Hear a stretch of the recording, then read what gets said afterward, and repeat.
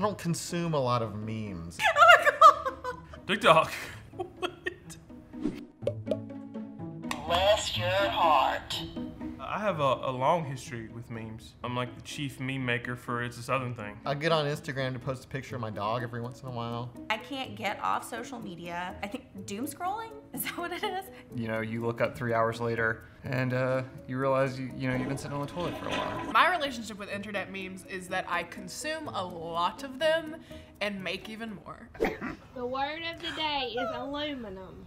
Aluminum. Aluminum. Aluminum. Like aluminum cans. Yeah, aluminum. No, I don't say. Aluminum. I love him. I love him so much. My grandparents are deceased, so this gentleman is now my new pawpaw. Oh, this makes me miss my papa. See, this is what I feel like is going on inside of my head when I say a word too many times. Or you like look at a word too long and it just becomes mush. I think this old man like lives inside my brain whenever I'm trying to say anything. Jessica, don't you make fun of your grandpa. He's lived a long life. He can say lum however he wants to. A lot of us, and I'm sure pawpaw doesn't normally use that word either, we call it tinfoil. You know what? We're gonna bless his heart. Bless your heart. So we've got here an engineering flowchart. Love a good flowchart. Does it move? No. Should it? No. No problem. Yes. WD-40. Yes. Should it? Yes. No problem. No. Duct tape. Isn't that, yeah. Self-proclaimed handyman myself, this speaks to me. WD-40, duct tape, Advil at all times. That's all you really need in life. This is the trifecta. It's got this awful thing where like it opens just fine, but then when you close it, it's like the WD-40 would fix that. And then the basement door, which slams way too fast because the little thing at the top's broken, duct tape would fix that. Where's my to-do list? They could frame this and sell this as the Hobby Lobby. You got a nice little like out of this. I give this 10.5 chuckles. Listen, this is the answer to all of your life's problems. There's no reason that something can't be fixed with either WD-40 or a roll of duct tape. And that's that on that. Due to me being an industrial contractor, I travel. And I have to stay in hotels because I travel around the country. And my company usually put me in pretty good hotels. When I pulled up to this hotel, I was kind of sketchy about it. But I have no choice, the company put me in it. Then I came to the room. I'm just going to show you one picture, and I'm just going to let you see why I feel, or I'm making this video about this room. Look at this mother picture.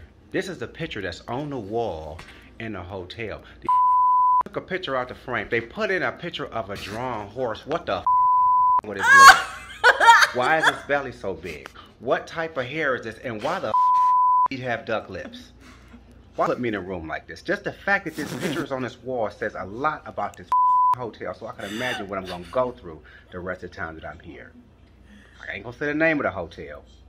The fact that he ends it with like, I'm not going to say the name of the hotel. I'm not trying to be in any lawsuit or anything. First of all, build up. Solid. It's solid filmmaking right here. Solid. You could teach a class on this. Well, that's a stallion right there. Clydesdale ate another Clydesdale and became like the monster horse. A little bit of hair right here. What looks like 2 tentacles coming off the back of its neck. 2 tails. For anyone who hasn't seen a horse in real life before. Bless your heart. It looks like some concept art from James Cameron's Avatar. I think it's the tentacles on the back of its neck that are really throwing me off. Cowboy advice. 1, be rootin'. 2, be tootin'. And by God, be shooting. But most of all, be kind. Okay, you get a laugh out of me for that one. Okay, I feel like Liz made this mainly because of the possum. Oh, it looks like this possum is crying, which is even cuter. But I also love it because it's a possum with a cowboy hat on. Possums, I just feel like, are the quintessential Southern animal, and we love them so much, and they're deeply misunderstood, like the South is a lot of the time. Time to look and see who that reminds me of a little bit. This reminds me of the Sheriff Jackie Gleason in Smokey and the Bandit, if I kind of look at a distance. I don't even know what rootin' and tootin' is. I think you have to be on a horse to do that.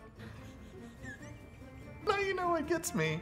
Let's work on our kindness, and then let's try to figure out how we can put some cowboy hats on possums.